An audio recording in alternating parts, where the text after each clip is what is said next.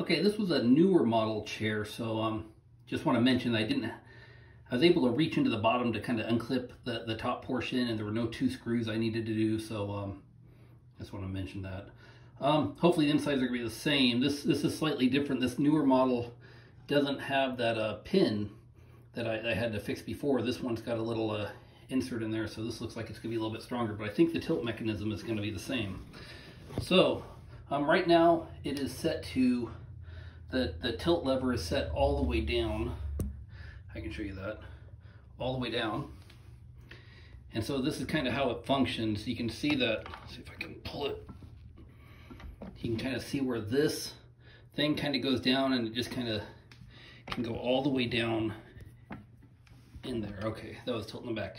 Now I'm going to take the tilt lever and I'm going to tilt it all the way to the top, and you can see that that spins. Here, I'll do it slow. You can see that. I'll just show you right here. Tilt that lever all the way to the top. And now when I pull on the back, see, it won't tilt at all. This gear right here is blocking it. Now if I was to put the tilt lever down about halfway, that spins, and now it tilts back probably about 4 inches. I'll go down a little bit farther.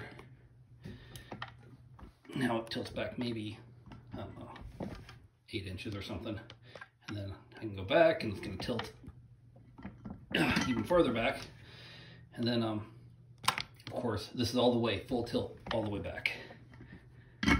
Start lifting the chair. I should have loosened up the tension a little bit more, but anyways, again, this is where I put the lever all the way to the top, and then it's, you know, it just kind of holds it and it will not allow it to tilt back. Hope that's what you need. I'll go ahead and upload this.